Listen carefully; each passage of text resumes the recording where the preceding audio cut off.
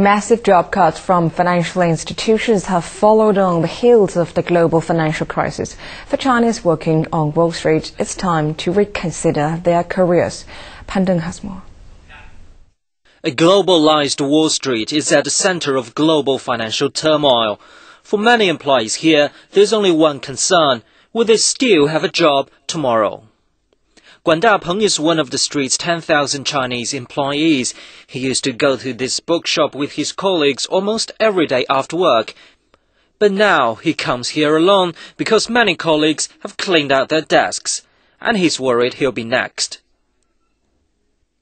I've just heard that my company will launch a massive cut of 50,000 people worldwide. All I can do now is to make my best efforts to prove my value. Many of my Chinese friends are also thinking about returning home.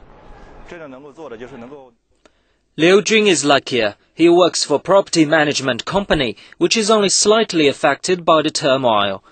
He used to work for many of the big names like Goldman Sachs and Morgan Chase. Liu thinks he was fortunate to get out early, but he also wonders how long his luck will last. I do think about returning to China. I think people like me can bring new ideas and experience to the homeland. Maybe it'll take some time to fit in with another financial system, but I think I can manage. As a senior product manager at Credit Suisse, Guo Zhiqun knows more about what Chinese companies want nowadays. Many of Wall Street's financial products don't exist in China, so I think Chinese companies will prefer capability and experience rather than professional knowledge when hiring former street staff.